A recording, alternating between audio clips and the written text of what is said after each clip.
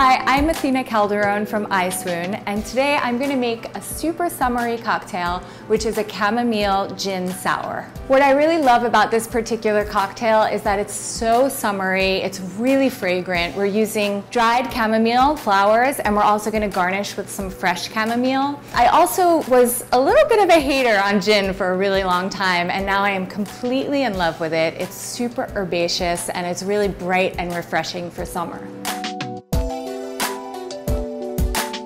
We're going to begin by making a really quick honey simple syrup. So I just have some hot water here and I'm crushing some of the chamomile flowers. It'll really infuse the cocktail with this beautiful chamomile flavor.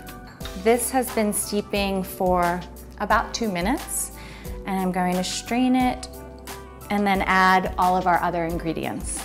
Honey. Just make sure your water is boiling or just close to boiling so that you are able to make a simple syrup that actually kind of melts the honey. So I think we can begin to put it all together. Begin with the honey chamomile simple syrup, 1 ounce of gin. This is some freshly squeezed lemon juice.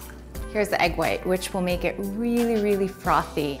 And finally, we're going to just give a couple of dashes of citrus bitters. We're ready to go.